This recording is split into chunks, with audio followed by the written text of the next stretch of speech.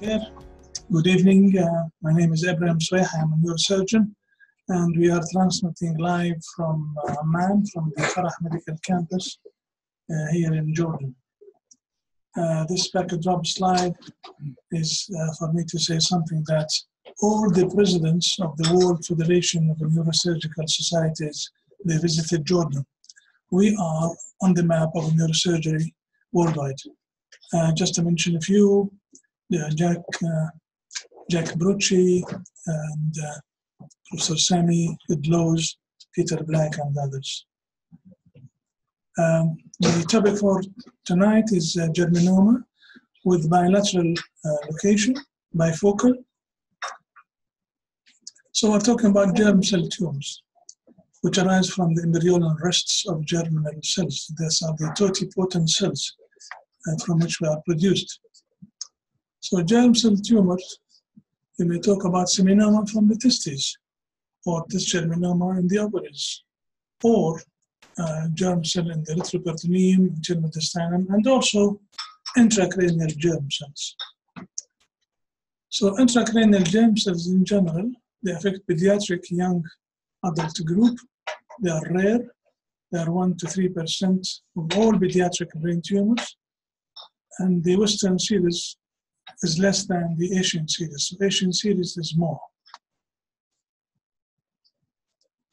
The intracranial germ cells are either true germinomas or non-germinomas. The commonest is germinomas, 2/3, 1/3 in non-germinoma. These are potentially malignant, these are malignant. So we speak to get rid of the non-germinomas. These include the yolk sac tumor, or the old name, the endodermal sinus tumors, embryonal carcinoma, choriocarcinoma, teratoma with its types, mature, immature, and malignant, and the mixed germ cell types. Examples of these non-germinoma germ cell tumor: yolk sac tumor, embryonal carcinoma, choriocarcinoma, teratoma with its 3 types, which we mentioned, the mature, immature, and the malignant transformation, the mixed germ cells, and recently they added this new type of penile annulate type of pathology that was described in this paper.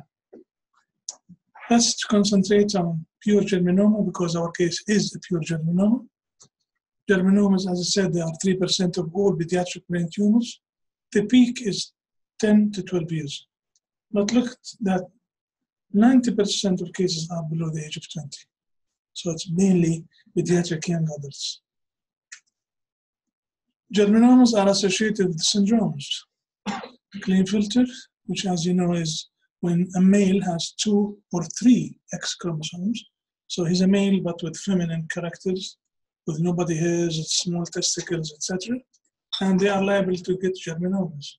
Or Noonan syndrome, which is just the same, affecting the growth and affecting so many organs development like heart defects and etc. And Down syndrome.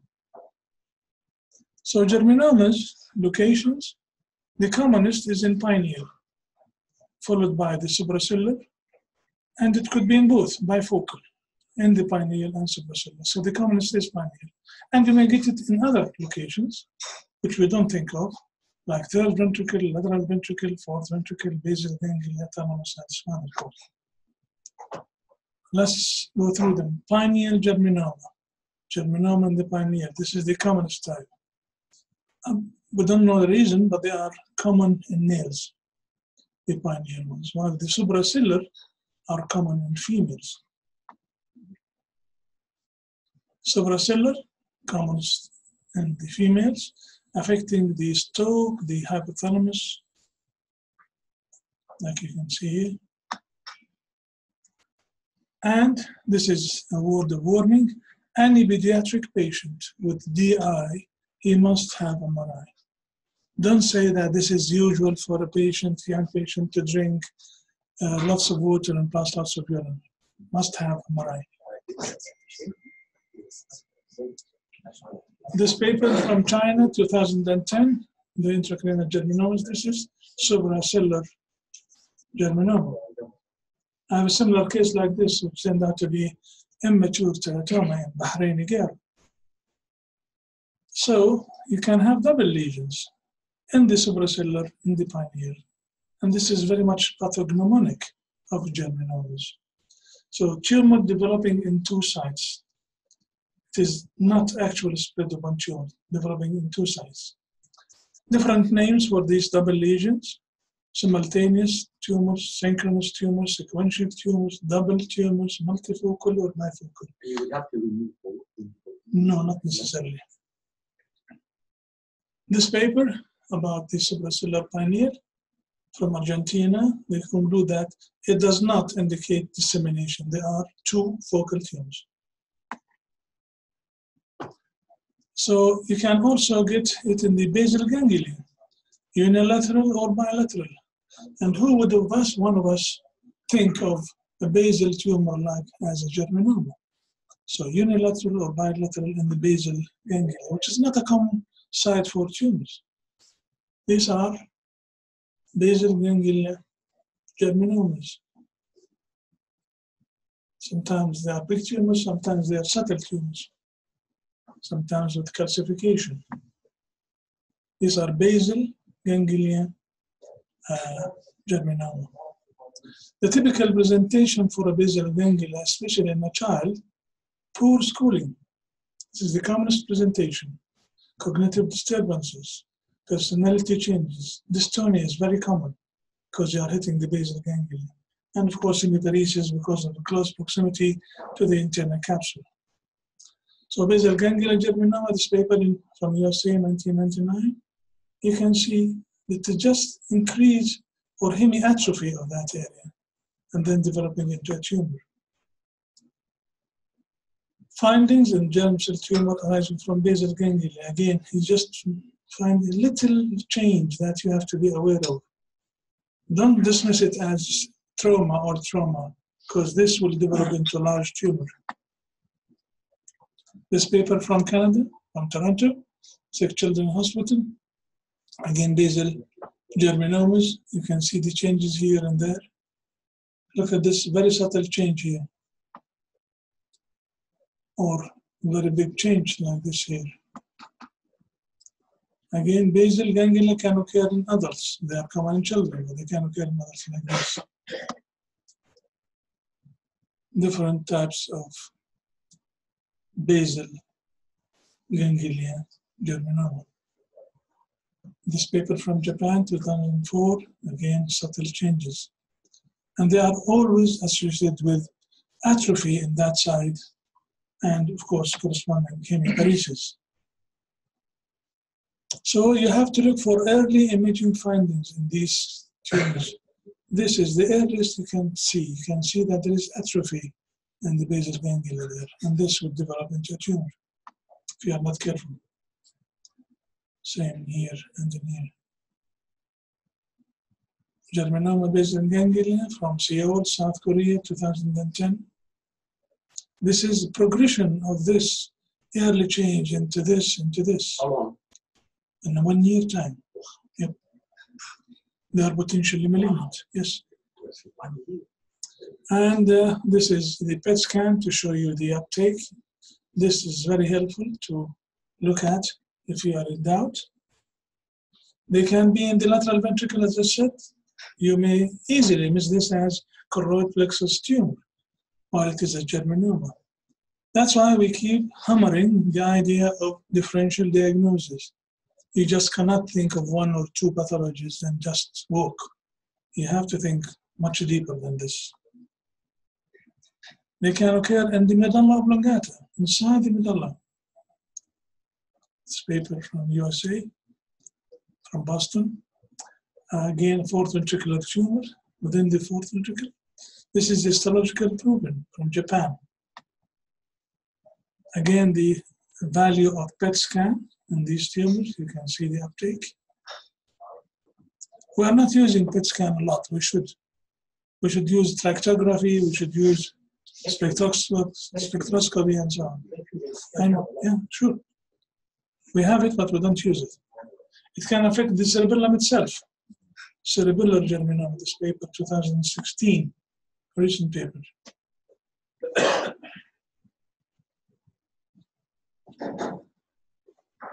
Can affect the spinal cord, intrinsic intramedullary spinal cord tumors, from the radiology journal from Japan. And here is the wording about these markers. In germinoma, the AFP, alpha-fetoprotein, and the beta human chorionic gonadotropins are negative. So if you have a double lesion in the pineal and in the supracellular, and you have AFB negative and BHD, this is most likely germinoma. While in the others, in the non-germinoma, they are usually positive. Okay. So this is a very important marker. Are there staging of germinomas? Yes. Starting with 0 when you have just a tumor with no metastasis, or 1 if you have just positive cytology in the CSF, M2 if you have intracranial metastasis, and M3 if you have spinal metastasis. So if you have a case of germinoma, please do total spine MRI so that you would know whether there is metastasis or not, so that you can stage your tumor properly. Can they metastasize? Yes, look at this. Metastasis inside the cranium or to the spine. What is the treatment of these germinomas? Controversial, but basically main landmarks. Surgery. In germinoma, you may not do surgery if you are sure. But in the others, you have to do surgery to debulk the tumor as much as you can. Chemotherapy is there, radiation is there. This is a very important paper. It says, is histological verification crucial for therapy? This is from Holland, Netherlands, 2007. So if you have a supracellular and pineal location like this, with normal alpha-fetoprotein, normal PHCG, the only possible diagnosis is germinoma, and you can start with low-dose radiation. Without eggs. What is the current management? They usually come with hydrocephalus. And what is the Arab disease and the underdeveloped countries disease? It's shunt. This is crime against humanity, and I will not stop fighting against it. We teach residents to do shunts unnecessarily. So the resident would come with reputation of doing shunts and division of shunts. The best shunt is no shunt. It is universal everywhere in the world except in the Arab countries and in the underdeveloped world. You can't just leave this tumor and put a shunt. You just can't. This is a crime. Or this tumor and put a shunt. But this is everyday practice in Jordan. So what about radiation chemotherapy? Germinomas are responsive for both, more for radio, more than chemo. So radiotherapy, they are radiosensitive. Look at this. 5-year relapse-free, 90 to 99%. 5-year overall survival is 85%. So it's very good. Let's see this. This is chemotherapy prior to reduced dose. What about giving chemotherapy and then give low dose of radiation? They have tried it in USA and they say it's useful. This is one case, double lesion, and this is 6 months after radiotherapy alone, without surgery, without biopsy. Another case, 9 months after radiotherapy alone, without biopsy. As I said, because it is double and because AFB and beta HCG are free. So you can pretty sure that this is 100% a germinoma. And you hit them both at the same time? Yes, yes, hit them both at the same time. Radiation or still We will come to it. 9 months after radiotherapy alone. These are papers, not mine. This germinoma radiation only from the German cooperative study, 83 to 93. Just radiation only. Craniospinal radiation, 36 grays. Local boosted radiation, 50 grays. They used it in 60 patients and reported 94 overall survival. 5 years? Yes, 5 years, of course. However, this is the warning, radiation only requires higher doses and larger fields with high risk of long-term sequelae, especially in a child. So everything has something to weigh. This is another paper, 2005 from Canada, from Toronto, limited field radiation for bifocal germinoma. And this is the paper also from Taiwan. Germinoma, can we lower radiation dose without chemotherapy? And they said yes, give just 30 degrees. So long that high doses of radiation cause damage, give low dose, give 30 degrees. There's something called extended focal radiotherapy, and this is your answer, Mahmoud Khatib. This is radiation to the ventricular system. This is called extended focal, different from craniospinal. Again, this is from Taiwan, paper from Taiwan, published in the Child's Nervous System, 2008, about 7 patients. They just give them focal, including ventricular system. What about chemotherapy? And it's just good timing, Ala. Chemotherapy for germinoma, it's less response than radiotherapy. Radiotherapy for germinoma is better response. Again here, 2 years overall survival is 84%, so it's not bad. Germinoma, chemotherapy only. First international cooperative study, chemotherapy without radiation by the use of carboplatin, etoposide, and bleomycin. Published 96, 45 patients, 1/3 they were free of relapse. So people are trying radiation alone, chemotherapy alone, but at the end of the day, the multimodality is the best. This is a paper about chemotherapy only. This is the second international cooperative study, published 2004. Use of cisplatin and cyclophosphamide, 5-year survival 75%, which is good. Again, they admit that chemotherapy alone is less effective than radiotherapy. So, multimodality is the best treatment. French study, experience of French society in 1997, and the Japanese study 2004, they use chemo and radiotherapy. So combined chemo and radiotherapy, the Japanese experience 2001 using the cisplatin and radiotherapy, 24 degrees, low dose. So the aim is they use chemotherapy and this would allow them to give low dose of radiation. As you know, we are treating children here. Again, induction chemotherapy followed by low dose radiotherapy. So many papers, now it is well established. You give chemotherapy, you give low dose radiotherapy. This is the best combination. From Japan, Journal of Clinical Oncology, using these drugs and small dose of radiation. This is again germinoma optimal treatment strategy from Japan, Journal of Neurosurgery Pediatric, chemotherapy followed by low dose radiotherapy. Chemotherapy prior to radiation from USA 2010. And this is a very interesting paper by Murray from Cambridge, 2013, the third International CNS Germ Cell Tumor Symposium. They asked the delegates to say what is their treatment, and they say they should receive radiotherapy for the ventricles, for the craniospinal, and chemotherapy to reduce dose of radiation. So, period. Chemo, then followed by radio. So, germinomas are curable in most of the cases, however, recurrences may be observed many years.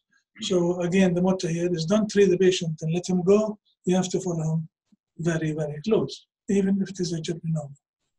So, let's look at these recurrent ones. They recur. Look at this. This is the radiation field taking the whole ventricle. The recurrence occurred outside it. So, this is something to remember. Again, here, it's outside it. The radiation was given for the ventricular system, the recurrence was outside the field.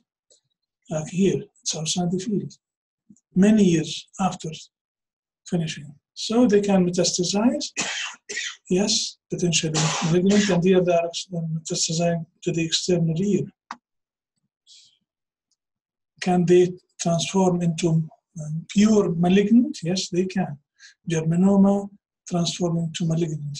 2010 from USA, again from Massachusetts, Boston. You can see the recurrence.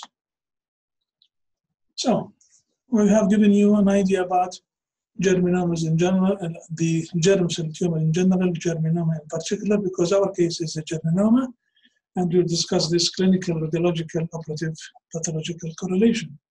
I've sent you this to advertise about this lecture. This is the pictures before, and this is after. This is the histopathology. This is just a brief introduction. Our patient for tonight is a 16-year-old patient from Iraq, and this goes back to 2013.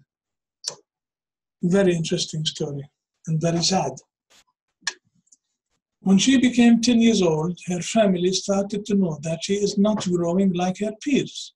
She has short stature, no breast development, and no pubic or axillary hair, but she wasn't treated until 8 months before admission, when she was 16. So you lose. I mean, endocrinologist and endocrinologist can tell us you cannot treat dwarfism after this, when the physies are closed, which is usually at the age of 10 to 12. So she had a growth retardation due to growth hormone deficiency, which did not happen as form of treatment unless she became 16 years of age. That shows you how backward we are in medicine and the Arab world. We have to stop bragging about our progress. We should be dealing with our mishappenings. Don't they usually screen them at 8 years old? They don't examine them. This was an Iraqi girl. Yes, Iraqi, yes. Well, I mean, ask also any pediatric endocrinologist here, they can tell you horrible stories. Ibrahim Marwan is asking me, do we screen these? Yes. The screen is the growth chart. And once you see the Exactly. growth chart, So don't you usually take action at 8? They don't examine. you have to They stopped examining patients. They just do x-rays and that's it. I mean, what can you do in a clinic seeing 200 patients within 3 hours? If you just want to say hello, hello, hello, you will not finish. But they have two. It's an attitude. It is also an attitude, yes. So, recently, and that's what brought her, she started complaining of headache. And were very severe 15 days prior to admission. Very severe. Frequent vomiting. Polyuria, polydipsia. Drinking 3 liters a day. And 2 liters at night, 5 liters. I remember one girl like this who came with craniopharyngioma. She went to the endocrinologist and he told the family, it's good, your child is drinking. So she had there, because of the headache and the vomiting and everything, she had this CT scan. What did they want to do? Somehow they just managed to escape and they came our way. So examining her, she is maldeveloped secondary sexual features for a 16-year-old. She was cachectic and pale. Glasgow scale was 14/15. Cranial nerves intact. She had papilledema. She had some motor weakness. And basically her CBC, bleeding time, kidney functions, liver functions were okay. However, in the pituitary function test, you can see LH is low, FSH is low, prolactin is okay, P-testosterone is low, free T4 is low, and cortisol is normal. The protein was high. Yes. And this is her urine analysis. So we did see the endocrinologist at that time, Dr. Lateral. الخطيب I asked him to come here. No. The Khatib is the endocrinologist who's seen her, and what did he have to say? Patient has long history of anorexia, she looks pale, semi-conscious, no secondary sexual characteristics, hypogonadism, generalized bone tenderness suggestive of osteomalacia, history of polyuria, polydipsia, thyroid function test is normal, adrenal axis is intact, patient electrolytes showed hypernatremia, comparison of diabetes insipidus. Images, may I call upon Dr. Ahmed Atami to tell us about the images?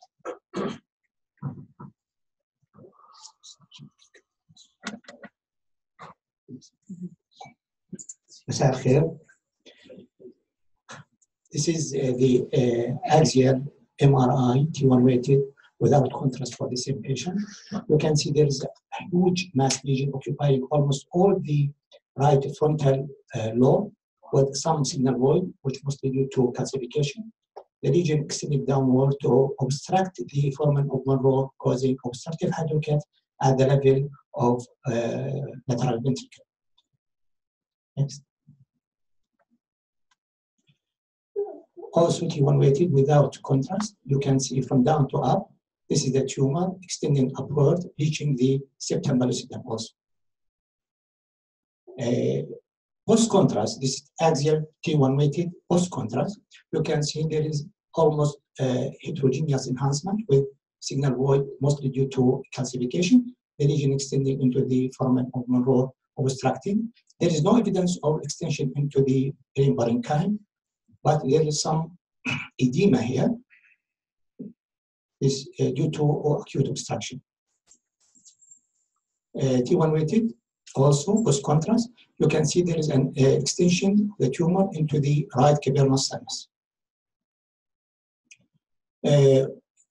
From down to up, this is the cavernous sinus. This is the tumor in the right frontal lobe. Tumor post contrast, reaching the septum pellucidum with some cystic changes and calcification. T2 weighted, this is showing the tumor. The tumor has multiple cystic changes inside, large one, extended downwards. This is the edema, transepidermal edema due to acute obstruction. T2 weighted from down to up, almost the same finding with the edema here. This is, I think, flare sequence, the tumor touching the septum pellucidum. Coronal view was contrast. Also, you can see the tumor is a huge one, reaching the suprasellar, and there is some calcification here. Till now, the differential diagnosis, there are 4 differential diagnoses. The most important, this is another, I think this is another tumor extending from suprasellar, occupying the third ventricle, obliterating the optic chiasm recess and the this is, I think, infundibulum recess. This is the pituitary gland. There is no bright signal within the posterior neuroepiphysis. Sagittal view, different levels. You can see the tumor, cystic changes, and calcification. And this is the pituitary gland. Also, multiple level, and sagittal view was contrast also, the same findings.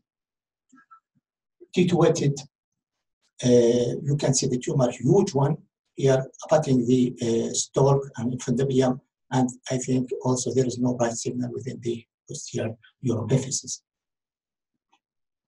Angio, you can see the angio grossly normal, vertebral basilar, internal carotid, middle carotid, middle cerebral artery, anterior cerebral artery. Venogram, MRV, you can see this is the superior sagittal sinus. This is the straight sinus, vein of Galen, transverse, and this is the angio also, grossly normal. So there's really not any kind of vascular involvement? No, from the angio. Last one. The differential diagnosis regarding the lateral ventricle and the frontal horn, there are 3 to 4 differential diagnoses. The main one is the central neurocytoma, almost the same appearance, but the difference is the age, is about 20 to 40. The second differential diagnosis is metastasis. The patient didn't have any history of tumors. The third thing is subependymal giant cell astrocytoma, which is common in tuberous sclerosis. It's about 10 to 15%, but in normal population is than 0.5. The last one is subependymoma. The subependymoma, first of all, does not enhance as this lesion. Second, for ventricle more common. And the suprasellar tumor, differential diagnosis, there are 3. Craniopharyngoma, which is heavy calcification, the tumor does not have. The second one is No. Chiasmatic hypothalamic glioma. This is almost identical to this tumor. Could be the biocystic astrocytoma, could be a pyromyxoid type 2. I think metastasis is the last one. Would you also think regarding the binary tumor of a binary tumor like pineocytoma or binary parenchymal tumor with a differentiation? Wait. Regarding the binary site, the binary location. Sure, you should. Yes, you have to look, but there's no tumor here. Yeah, so isn't it among the differential radiologically at least? Yes, it is. One point I want to emphasize that there are 3 tumors or 4 tumors can involve the pituitary, the suprasellar, in addition to the pineal body. One is germinoma, second is lymphoma, and third is metastasis, and rare is retinoblastoma. Thank you. I just want to add that this arching of anterior cerebral denotes that there is hydrocephalus, and for the older neurosurgeons, they did not have CT, MRI. They used to count on this phenomena of high arching of anterior cerebral to know that there is hydrocephalus. So the differential diagnosis is varied, and I'm putting my cases here. These are not cases from books, these are actual cases of mine, and the histology is verified. This was a pilocytic astrocytoma. Astrocytoma grade 3, JBM glioma, central neurocytoma. This was a girl from Iraq. Subependymoma, which is different from ependymoma and different from tuberous sclerosis. I think we presented the Jordanian family under this roof with the 3 kids having this tuberous sclerosis. Cranopharyngioma can be totally, exclusively within the ventricular system. PNET, metastasis. So which approach I would choose for this patient? Now, I know it is bifocal, but again, this is a huge tumor causing hydrocephalus, so I have to do something for it. Either you go transcallosal in the midline, or you go transcortical. Because the tumor was mainly on the right side, so I opted to go transcortical. Some anatomy here. So you will not go interhemispheric through the corpus, you go through the ventricle itself, like this. This is where you go. Usually you choose either the sulcus between the superior and middle frontal gyrus or the middle frontal gyrus. So you go like this. This is the so-called triangular flap, which I use. This is the coronal suture. So you have to be familiar with the anatomy of the ventricular system. How many of our neurosurgical residents are? Very, very, very few. Because what he knows is just to put a shunt and do a disc or evacuate a subdural hematoma. So this is the relationship of the ventricular system with the thalamus, with the caudate nucleus, with everything that you need to know. And I always ask in the exam, how far is the foramen of Monro from the internal capsule? The answer is less than 1 millimeter. So this is the corpus callosum, this is lateral ventricle, this is foramen of Monro. This probe is going through foramen of Monro, so we have 2 foramini of Monro, one on each side. And Monro is a man, not a woman. So this is the corpus callosum, this is the internal cerebral vein. So have to be careful. If you damage internal cerebral vein, if you damage the thalamostriate vein, patient either will have hemiplegia or die. So there's no joke here. This is coronal anatomy. In the ventricle, you will go this way into the ventricular system. You have the caudate nucleus, you have the thalamus, caudate nucleus, basal ganglia, internal capsule. And that's what I meant here. Internal capsule is less than 1 millimeter from foramen of Monro. You have to imagine where is the head of the caudate of the nucleus and how it rotates around the thalamus. So this is the head of caudate going down, caudate around the thalamus. And this is when you open both ventricles, the right ventricle, the left ventricle, the septum, foramen of Monro on the right, foramen of Monro on the left, the thalamostriate vein, the septal vein, joining to form the internal cerebral vein. So the thalamus striate with the septal forming internal cerebral vein. Damage this, it's the end of the patient. So this is the roof of the third ventricle with two cerebral veins. We got the consent to have the surgery, and as I said, it has to be detailed as such. The flimsy piece of paper that people count on the management, and Dr. Mu'min can allude to this, is no more acceptable.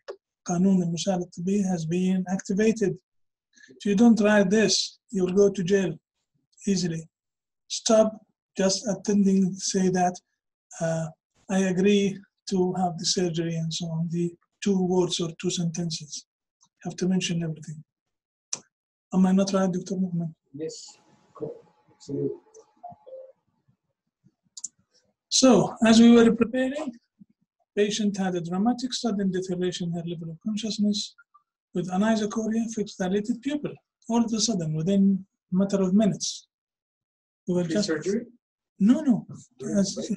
We were preparing for surgery, doing investigations, blah, blah, blah, and she just went off completely with fixed dilated pupil. What to do? Don't put a shunt. Because this is an excuse. Oh, it was late at night and the patient was going off, so we had to put a shunt. Ridiculous. You can put extended drain if you like. It is because you don't know how to do the surgery that you are doing the shunt. It's clear. 1 + 1 = 2. It is for short-sighted surgeon, for a third-class mediocre surgeon who puts shunts for these cases. It's very easy. So we got the anesthesia. It was an emergency, so we were running like anything. So let's see the surgeon.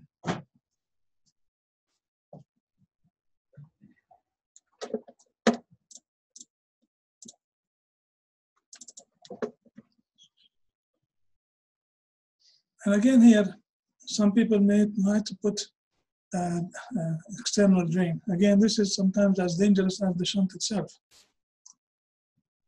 You just go for the tumor, try to open the foramen of Monro as much as you can. So this is the cortical incision on the right side, in the middle frontal gyrus. I'm going into the ventricle, and this is the tumor.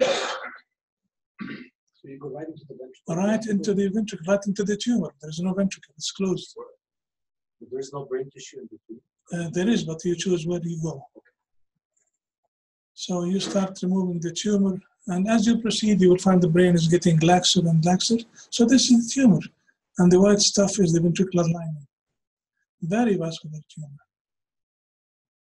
So this is the septal vein, this is the thalamus vein, this is foramen of Monro here.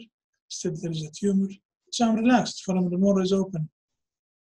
And I just want to concentrate on the tumor. I'm putting it laterally to see the foramen of Monro. I'm pushing it medially to see the relationship with the caudate nucleus. Again, a word of warning for residents. Caudate nucleus may look like a tumor. It's a granular and it has a color. You may miss it for a tumor. It's just the experience which makes you not damage it. Was it encapsulated? This was barely encapsulated. So you do the excision, and the idea is not to take a biopsy. The idea is not just to open the foramen of Monro. The idea is to take as much of the tumor as I can, 90%, 99%, 100%. The idea of biopsy and radiotherapy is criminal, to say the least. And it is a common day practice in the Arab world and developed countries. We have to fight this ignorance. We have to rise and say, this is wrong, stop it.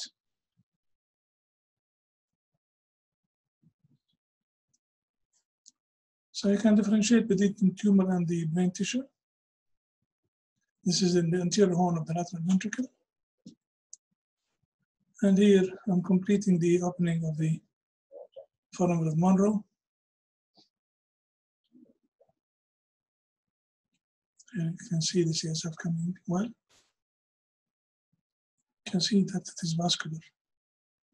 Here I'm officially opening foramen of Monro. And I have to keep an eye on the structures there, which is the fornix and the column of the fornix. You damage it and the patient will have complete loss of memory for recent events forever. Here, taking the tumor out from the choroid plexus, the lateral ventricle.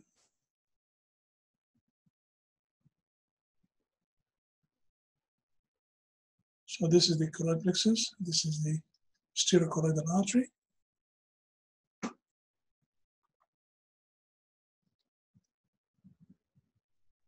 So I'm happy. I've taken much more than I thought I could, maybe 95, 98% of the tumor, and that in the ventricular system. And what do? I put a drain.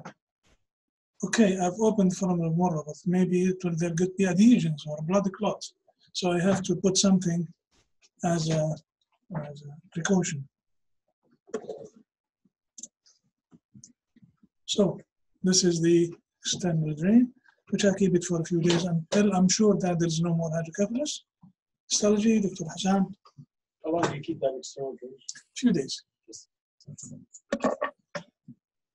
This is very interesting case. This is germinoma, as Dr. Ibrahim Sbeih alluded to.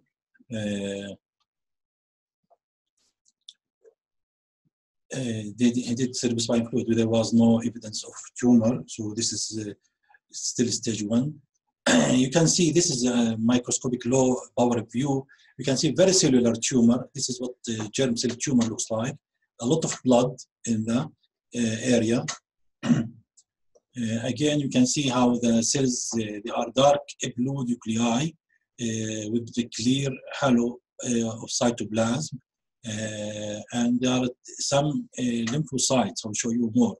But this is typical of germ cell tumors wherever you go, whether in the brain, on the retroperitoneum area, or in the testis. This is what it looks like. These are small lymphocytes. You can see them. And these are the tumor cells. There's a lot of lymphocytes here. And these are the tumor cells. And you can see they are usually large nucleus with a prominent nuclei and clear cytoplasm. You can again see this is typical, large, clear cytoplasm, large nucleus with a prominent nuclei and in nest, and there is many lymphocytes. The lymphocytes usually sometimes give you a hint that this is a germ cell tumor. The other tumor that you can see lymphocytes in commonly is thymoma. So when you see something and you want to wonder if before the era of immunohistochemistry, this was really a very, very good helpful hint that we are dealing with germinoma. You can see this is another higher power. You can see how the nucleus large with clear cytoplasm, very vascular tumor, and you can see many lymphocytes in the background. Again, here you can see all the same thing. I take a lot of pictures because these nice cases rare, you don't see them every day. Again, you can see these are the tumor cells and these are the lymphocytes in between the tumor cells. Again, here you see mitosis in many times, and this is common in germ cell tumors, see mitosis. Again, you can see here other areas how the cell's cytoplasm is cleared. This is actually containing glycogen. I will show you by BS stain how it's positive by glycogen. This is BS stain, stains the glycogen. The red stain is the one that indicates that the glycogen.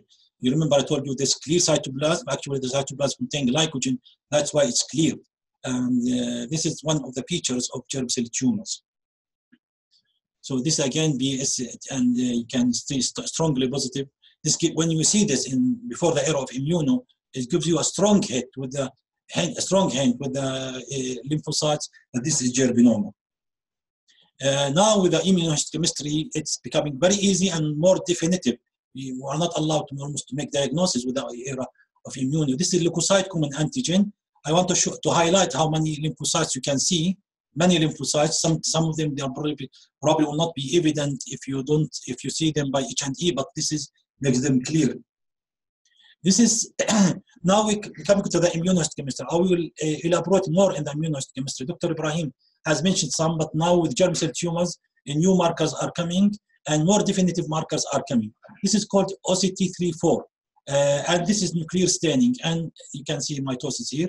This is a strongly positive nuclear staining. When you see this, this is very likely to be germ cell tumor. OCT34 stains tumors, germinomas and embryonal carcinomas. This is OCT4, the same thing. This is the positive staining on the nucleus. You can see the clear cytoplasm. It's a nuclear staining, and when it is positive, indicates a germ cell tumor. This is CD117. CD117, the same as c-KIT, we call it. It was negative in this case, or it's weakly positive in some cytoplasm, cytoplasmic staining. It has some probably clinical, and this is the c-KIT cytoplasmic staining, and this is the c-KIT cytoplasmic staining. Indicates that this is also it's positive in germ cell tumor, but it's positive in other things. It's positive when there's thyroidase kinase enzyme deficiency or problem, and we use it sometimes for treatment, biological therapy. So it's not diagnostic of germ cell tumor, this immuno, but it's helpful for confirming the diagnosis and for embryological therapy. This is a BLAB, or placental leukocyte alkaline phosphatase, and you can see this cytoplasmic staining. I really like this stain. It's sometimes strong. Now people are becoming less and less interested with this stain because it stains other things like epithelial tumors. But the same thing with other immunohistochemistry markers. They stain sometimes other, but you have to take everything with the context. And when you see it with the context, I think it's very good indication that this is germ cell tumor. Actually, this is another case. I had it recently. This case was sent to me from Dr. Ala Addasi. I don't know, he's not here. This is what, from 25 years old male, has a brain tumor, and he was called because they did pancytokeratin in one other labs, one famous lab. They did pancytokeratin, it was positive. He's 25 years old, and they called, because of positive cytokeratin, that means that these to them epithelial cells, and they called metastatic carcinoma. And they stopped at this point. They ignored the presence of lymphocytes. Came to me as consultation. You can see so many lymphocytes there, and they are clear cells. If they looked really carefully in the histology, they won't miss this diagnosis. This is again the case. You can see how many lymphocytes. These are the tumor cells. It was cytokeratin positive. Cytokeratin positive are usually present in non-germinomas, like in embryonal carcinomas, in alpha, in Yolk-Sac tumors. So you have really, when you have pancytokeratin, you have to seek other immune markers, as in this case I will show you. This case has other areas that are spindle cells, and this is tumor. This is part of the tumor, and this is the tumor, and also forms glandular-like elements. This is embryonal carcinoma. So this is non-germinoma, germ cell tumor, non-germinoma.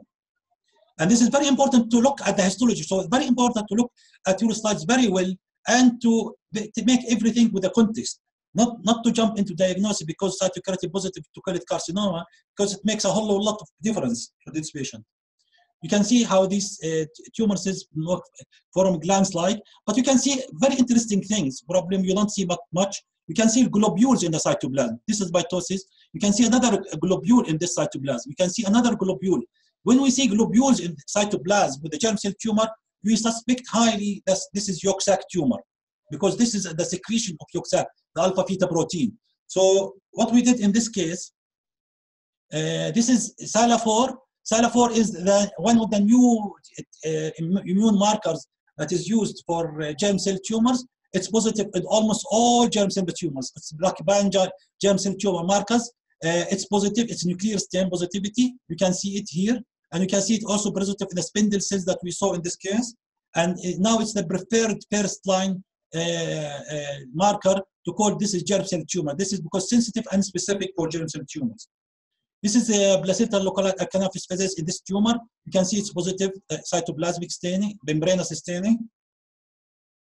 And this is alpha feta protein that I mentioned to you, the globules. And these are the positivity. You can see them strongly positive. So this patient has high alpha feta protein by immunostaining and by serum. This is CD30. CD30 is not specific for germ cell tumors, but it is used because it confirms the diagnosis, and it's usually positive in non-germinomas. And this is very helpful. So really, this is OCT34. It was negative in this area. So I have the video, but I want to show you what we have markers for germ cell tumors.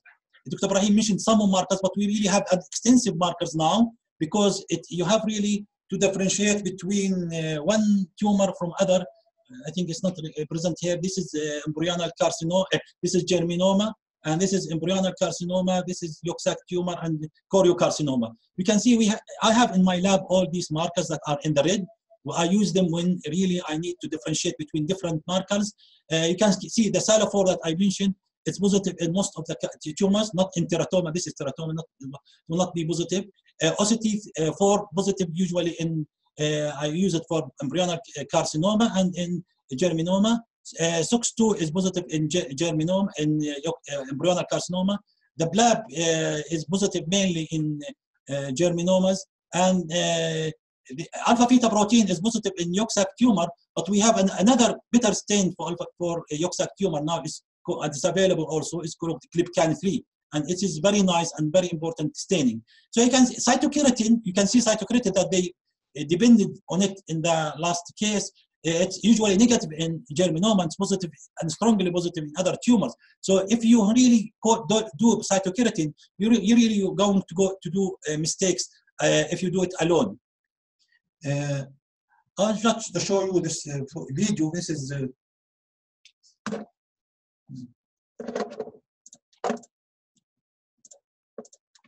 This is a patient that came to me because of retroperitoneal tumor. I'll show you other areas of the germ cell tumors. You can see this is very big retroperitoneal tumor displacing all the viscous. He is young, about in his 20s, and I did for him fine needle and true cuts, and I did immune staining for him, and this was germ cell tumor. But to show you other areas of the germ cell tumors. It's a short video. Thank you. Thank you.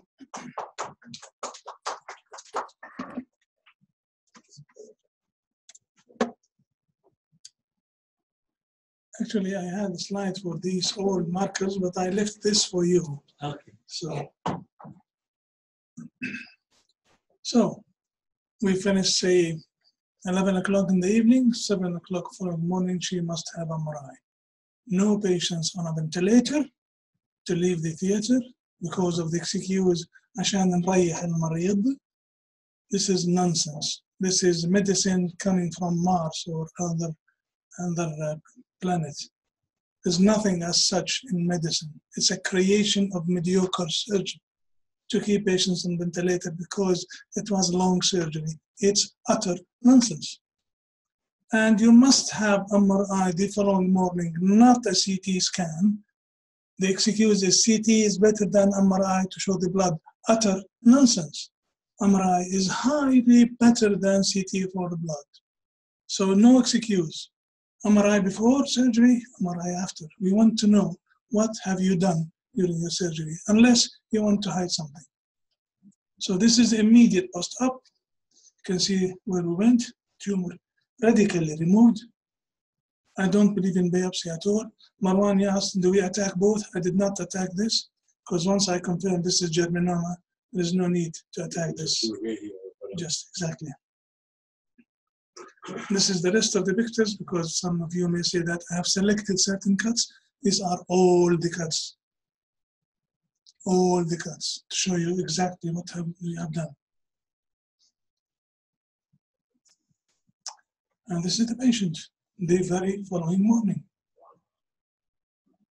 She had her external drain still intact, because I want to make sure that her hydrocephalus will resolve.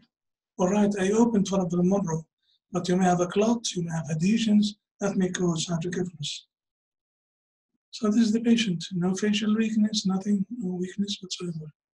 The drain is there, and this is for the nurses. Any nurses around? External drain is different from any other drain. It is a killer if you don't know how to handle it.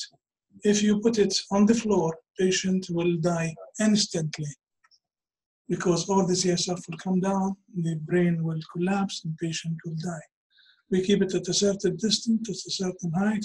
Either we open it continuously and drain at a certain level, or we open and close it accordingly. So this is just CT to see the position of the external drain and that there is no hydrocephalus. This is the MRI again, showing you the radicality of excision. This is patient just before discharge. This is our discharge summary again. I keep alluding to because we are in Farah Hospital, the only hospital who's doing this extensive discharge summary. And I'm happy to announce that our residents are very familiar with this. So they write excellent discharge summary nowadays. Everything is there. Every detail. And as I'll keep saying, that discharge summary starts with admission. So recommendation that we need to give radiotherapy, although we did radical excision. So we refer for radiotherapy. Dr. Farah Nasser, can you come here? Dr. Sam Al-Khatib, Dr. Faleh did radiotherapy. This patient treated in 1913 in July. He received to the tumor bed with safe margin 45 degrees of radiation and 25 fractions. And all the time, the patient was conscious, well oriented, and she did very well. And after that, we sent back to her doctor, and after that, we don't know what happened. I will show you. So she had her radiotherapy, 50 grays, 45 grays over 25 fractions, no chemotherapy, just radiotherapy. And here she is. The same year, 2013, October 2013. We keep doing every 3 months. Every 3 months. Okay, sir. Hello? May I ask a question? Why Yes. did you only do radio, since you were also alluding earlier that the combination therapy would be more effective as a treatment? So because we have done radical excision, so one would be enough. Yeah, but you're dealing with another tumor as well. Yeah, it's exactly, because this is radiosensitive, very radiosensitive. Remember, chemotherapy is less than radiotherapy. So this disappeared completely. There's nothing there with radiotherapy. No complications. October 2013, every 3 months. And then every 6 months, 2014. Her MRI, her photos. She disappeared into Iraq and came back 2016. Again, no trace of the tumor. She's doing well. 2017, February. Pictures. September 2017. Pictures. April 2018. Pictures. And just a few weeks ago, a couple of weeks ago, she came by and she was a beautiful girl, doing very well. How much did she add in height? She did not. No, No, because it was nothing at all. nothing, not a 1 millimeter. Any idea about her school performance? Absolutely perfect. School performance. Absolutely perfect, yes. Sexual issues. Started to develop some sexual. She started having a period, started and then come back. I will open the discussion just to finish with this. There is no tumor here. That's the latest MRI, and that's the girl. I think looking at her gives you the satisfaction of your life. You did not put a shunt. You did not make her life miserable with the shunt. You have done your job during surgery well. You have given her radiotherapy and followed her closely. That's the best you can achieve. And this is the satisfaction of a lifetime. Thank you very much. Ended up with a smile. Absolutely. Open, Dr. Rahimi. Thank you very much, Dr. Ibrahim. Thank you very much, Dr. Ibrahim, for this really nice and comprehensive historic overview. I just have a few comments, if you allow me. First of all, I would like to comment that germinoma, most of the cases, they do not secrete beta-HCG. However, in 10 to 15% of cases, we can find beta-HCG, whether in the serum or in CSF. So this is the dilemma when we, when we have germinoma and positive beta-HCG. Usually it's a small increase, not a big. Yes, the current recommendations, if it's more than 50 units per liter, we might consider rebiopsy for possible non-germinated component. So some people take it from 50 to 100. Yes, it's controversial. 50 to 100. In that scenario, we might consider rebiopsy because sometimes we might biopsy the germanomatous component and not biopsy the non-germanomatous So component. your comment is well taken that if you suspect that beta-HCG, Is high. it's better to go for biopsy. Yeah, especially if more than 50. Yeah, another thing I'd like also to share you in answering our colleague's question why this patient did not receive chemo. Because this patient, Dr. Nabil, treated here in 2013. Actually, back then, most of physicians will treat with radiation alone. Now, 2 or 3 years ago, the interim analysis of the current Children's Oncology Group trial, the COVID trial, ACNS 1123, it's still recruiting patients. However, they did an interim analysis and they found superiority for combination of four You sides. mentioned that as well in the report. You mentioned. Yes. Yes. But this is study is That's why I asked. Exactly. Exactly. But for this patient, Dr. Nabil, I agree with him. He treated in 2013. and this is an ongoing study. Ongoing study. That's the reason I asked the question. Absolutely. You had mentioned that. Yes, a very good question, absolutely. So what they do is they give 4 cycles of cis etoposide for 12 weeks. Then we wait 30. We have to start radiation within 31 days. Their standard is if the patient achieved complete remission radiologically to neoadjuvant chemo, to give whole ventricular radiation, 18 degrees reduced dose. The whole idea of giving chemo is to reduce the dose and volume of radiation to reduce the neurocognitive effects and the endocrine effects on the patient. Sure. We give 18 degrees whole ventricular, then boost 12 degrees. The total will be 30 degrees. If less than CR, but the residual is less than 1.5 cm, we give higher dose, 24 degrees whole ventricular, then boost to 36 degrees. Sure. If the residual is, this is my question to you, if the residual is more than 1.5 centimeter, we might consider a second look surgery. So here, in some cases, especially for non-germanomatous, because it's this radiation sensitive and this chemosensitive, the role of second look surgery is even more important. Sure. A third point here is, yes, I totally agree with you, Dr. Sbeih, that whole ventricular irradiation is the way to go. However, in a case like this, I would also include the supracellular cistern and the prepontine cistern, all the way down to the foramen magnum, because whole ventricular radiation will not cover the contamination around the parasellar location. So this is just an important point for any trainees, anybody in radiation. So sometimes whole ventricular radiation alone is not enough. We have to include the supracellular and the prepontine cistern, exactly. Yeah, that's it. Yeah, thank you so much. Thank you. I wanted to make a point tonight that I want to finish below 1 hour, and we did. Yes. Because I want to really finish in 1 hour. People, yeah, so we did well there. Any questions? Any comments? Dr. Ahmed Jamil is a budding neurosurgeon. budding يعني budding.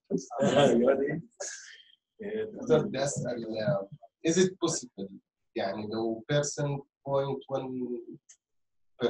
إنه يكون the other tumor another tumor يعني why did you take the risk إنه طب I'm already there everything is open at least biopsy أخذهم على جنب. Good Fair enough question. That's a fair enough. وفي سؤال ثاني بعد دكتور هلا بالنسبة للراديشن في period time هو حكى الدكتور إنه after 31 days within 31 days بس إحنا as neurosurgeons مشان السكن مشان الهيلينج يعني في عندنا time period بنقول now we can start the Once the skin has healed, 7 days you can give radiation. Back to your question. If you are sure, why should you take a biopsy? If you are in doubt, take a biopsy. But then I'll just take you through the biopsy. What are the drawbacks of a biopsy? In the best of hands, the complications of biopsy is 1 to 2%. Infection, hemorrhage, and whatever. The most important ones are the positive negative and the negative positives. The amount of the specimen that you take and the metastasis that can occur across the thing. So you have to wait this. But as you said, if you are in doubt, take a biopsy. Any questions? Please. أولاً أشكرك أيها الحكيم المعلم الأول في اقتراح. أنت دائما تذكر العيوب التي يقع فيها الأطباء جراحو الأعصاب والدماغ. لماذا لا يتشكل معهد عالي لتعليم الأطباء الجراحة العصب. شكرا جزيلا. Very good question. So long we have these mistakes, why don't we have a committee of a high-level commission to do it? You would not believe what I'm going to say. People are forbidden from attending my lecture. Yes. If you go and attend Sbeih lecture, you will be sent to Tafile or to Karak as a punishment. And I leave the rest of the question to Dr. Mu'min Habibi.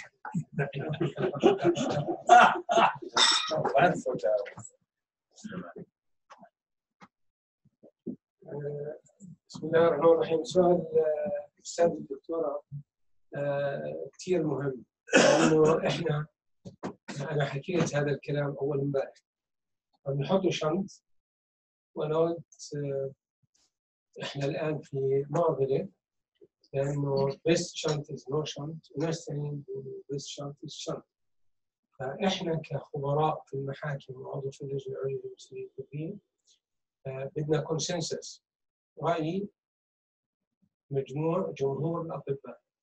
فإذا يعني أنا متأكد وثقتي عالية جدا جدا فيما يقوله الدكتور إبراهيم، لكن لما نروح المحاكم ونجيبوا كونسنسس راح نسمع آراء مختلفة confusing. وزي ما حكى الدكتور إبراهيم في ناس فعلا في حرب على الحضور وعلى العلم، حرب على العلم. وبالتالي أنا يعني شايف الموضوع مهم مهم مهم، وما بنقدرش نحله هيك باي فورس بقرار سلطوي. لازم يشتغلوا ويقنعونا ليش هاي وليش هاي. فأنا يعني بأيد سؤالك، لأنه على ضوء هذا السؤال نستطيع نجاوب في المحاكم. الآن لما نطلب خبراء بيجينا الخبراء بيحكوا آراء مختلفة، فالبيشنتس will be confused. حتى المقيمين ممكن اللي ما بيجي الدكتور ابراهيم كان انت حبست كل جراحة اعصاب.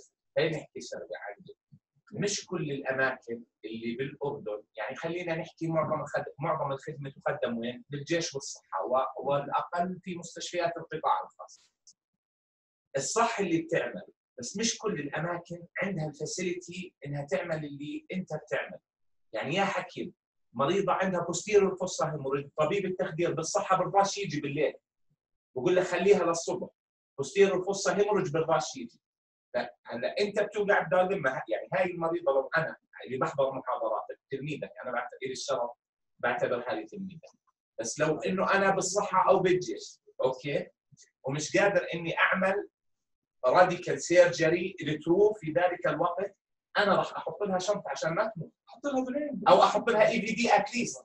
اذا ما لقيتش اي في دي يا حكيم، اذا ما لقيتش اي في دي راح احط شنطه feeding tube which is there and any feeding tube. طب شو بقى ونكست هاي اطباء الشباب، اطباء الشباب somebody who can do this. مش الاشياء يعني سوري شغلتين. الاولى انت مش متوفر If you put external drain and choose one member of the team to Medina or Pajama who has experience. If you don't, then the Medina should be closed. هم لازم يسافروا كلهم. انا اسمع كلمه اطباء الشباب frustrated ومش عارفين الامور كيف، لانه بيجي واحد هون بعلمهم هيك، واحد ثاني بعلمهم هيك، كل واحد يقتنع الظروف ما تخدم. بالضبط، الظروف ما بتخدم، وبالتالي هذا راح يخلي الموضوع صعب. الاقتراح تبع الدكتورة سبع العيش اقتراح رائع، لكن هيهات. بس احكي كلمة بس. What I'm saying is not me. هذا الحكي is not Ibrahim Sbeih prophecy about this. This is the recommendation of the Oncology Committee of the World Federation. Yes, على راسي. So whatever anybody says here. Yes. شو بنقدر نطبق منه بالأردن؟ We have to. سوري، شو بنقدر نطبق منه؟ أنا بس يعني أنا هاي ماخذ عقد وزارة الصحة والدكتور زي كان أوكي؟ وقبل ما نفوت على المحاضرة لسه بسأله بقول له ليش تركت الكرك؟ أنت بالكرك ليش تركت الكرك؟ قال يعني ببساطه عشان يوم ما يجيني مريض عنده كرونيك سب بيورال شو بدي افتح راسه بحجر؟ يعني انت متخيل معي لوين المأساة؟ But this is not my problem. They have an issue. They have an issue. I just wonder why can't we, like the Western countries or the Eastern countries, whereby we have like not a proper guidelines. Guidelines. يعني احنا بالgastroenterology we always have guidelines to this disease, to that disease, to this disease, how to treat them, how to approach them, how the management is. Yani, we read these guidelines. Sometimes we realize that we have been doing the wrong thing, so we correct ourselves. And that's what we should do here. Neurosurgeons, they don't want to learn. They don't want to follow guidelines. They just want to proceed as they are. And let me just mention one example, which is biopsy followed by radiotherapy. Dr. Bahim صححني if I'm wrong. Most of the time, people would go for a glioma for a biopsy and then send for radiotherapy. Guidelines of the Oncology Committee of the World Federation for the last 20 years. If you cannot excise more than 85% of the tumor, don't bother sending them to radiotherapy. Radiotherapy and chemotherapy will be useless. If you remove more than 85, then refer for radio and chemotherapy because it will be useful. So the guideline is there. They don't want to follow it. They just want to have an excuse that we don't have facility. But you have the facility to make a biopsy, stereotactic biopsy, with computers. Yet they can't have the experience of removing the tumor. Yeah, I totally agree. The most important prognostic factor in glioma is maximum Thank you. resection.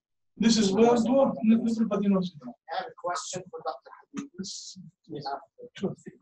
بالنسبة للجايد لاينز أعتقد كل سنتر بالعالم according to his experience لهم جايد لاينز مختلفة.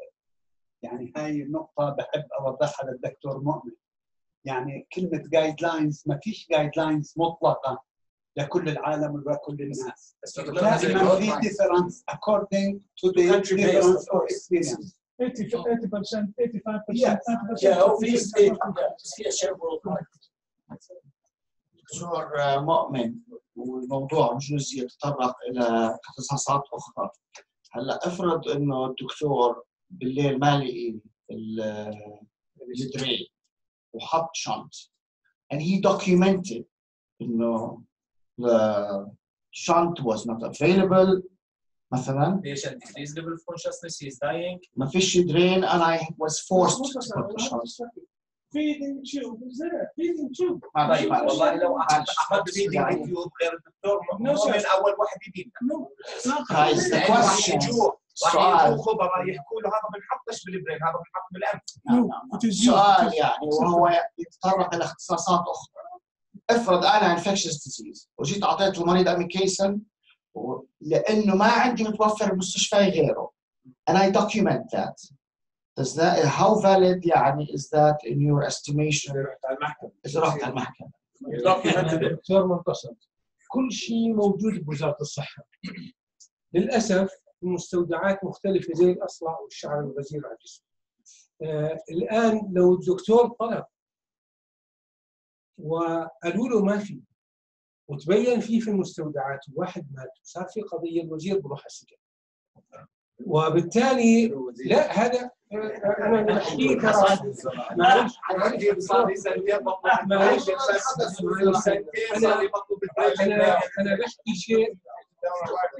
انا بحكي شيء انه تاخذوا الكلام سيريس. هلا النزاهه ومكافحه الفساد عم نجيب اي واحد في اي وقت. الان المشكله انه الاطباء بكتبوش مع الناس. هلا لو واحد يطلب اي شيء ما بيطلب فيطلب يفتح الحجر هذا طبعا ريديكولس هذا الاقتراح. ما فيش عندنا شيء مش موجود. لما يجي طبيب ما يرضاش يجي برضه يدان. الان لما احنا نمشي على التراك يعني انا نفسي شيء قانوني لما حكينا على الموضوع المسؤولية الطبية وليس المساعدة الطبية. هو السعي نحو الجودة وليس السعي نحو نحبس الأطباء. نهائي. وبالتالي لما احنا نيجي نقول انه في عندنا الان قانون مسؤوليه طبيه، معناها انت بدي احاسبك تكتب ولا ما بتكتب. اذا ما بتكتب معناها not written not done. وبالتالي اعتقد الناس كلها بحاجه تغير المفاهيم، الثقافه، السلوك. وانا ما بدي ادخل بحوار شخصي. المسؤول اللي هو نفسه المدان، لانه احنا الحمد لله في بلدنا دائما المسؤول يعني الراس هو اللي بيكون الفساد منه. اوكي، يوم ما حضرتك تطلب ملف do you think انه يوصلك؟ بوصل. والله ما بيوصل. لا معلش دكتور، بوصل. انا مسؤول. هلا بحكي لك مش ما في شيء بتخبى لما يجيني الملف وفاضي. الملف اذا كان فاضي معناها انا بقول الملف فاضي، والمسؤوليه بحطها على اللي ما عباش الملف او على الاداره اللي منعه. انا اليوم من الايام لما واحد توفى بمستشفى الامير حمزه حطينا المسؤوليه على الوزير، وانا كنت في الوزاره. ما صار مش كثير. يا جماعه انتم اذا بدنا نمزح احنا انا بحكي لك صار على الوزير ومدير المستشفى حط في السجن. نتمنى انه معلش لا نتمنى انت اللي بتقود على لما الاطباء بدهمش. هلا بيقولوا لهم تعالوا احضروا محاضرات مركزيه، الاطباء بدهم يعملوا اعتصام. المسؤولين عنهم. لا في هيك وفي دكتور. هلا في جديد، الوزير طلب ناس تحضر محاضرات مركزيه في مواضيع معينه. الاطباء بدهم يضربوا ممنوع، بدناش تداوم يوم السبت. انا اللي بدي احكيه، خلينا الان نركز على انه بدنا نطور بلدنا مش نجلد حالنا. نجلد حالنا هذا موضوع سهل جدا، لكن نطور بلدنا هذا بايدينا. بس بدي اسكت الدكتور محمود الخطيب. I want to crash with you. If you don't have feeding tube, you don't have a shunt, you have a feeding tube. If you don't have a shunt مكون ايش؟ من ventricular catheter or connection. You can use ventricular catheter. So there is always something to do. But if you don't want to do, make an excuse, then you will stay as you are. You will never improve. Thank you very much.